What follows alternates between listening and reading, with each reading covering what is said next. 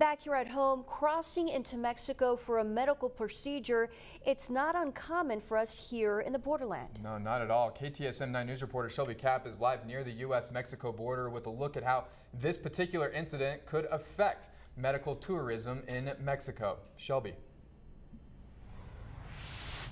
Yeah, well, Andy and Natasha, a UTEP professor who focuses on border studies, says that it's extremely common for Americans to cross into Mexico for medical procedures, especially here locally. He says El Pasoans go to Juarez very frequently, but he says this news out of Matamoros could have an impact.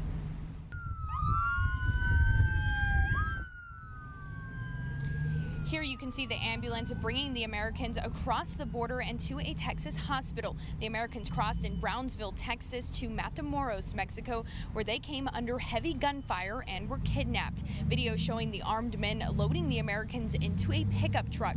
Now, UTEP professor of border trade issues Josiah Hyman says while El Pasoans may be more cautious after the kidnapping in Matamoros, he still thinks people will cross for medical purposes, speaking about a 2018 survey.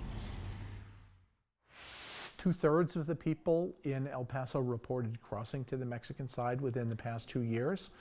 And their number one motivation for crossing was, in 20% of the cases, was for medical or dental services.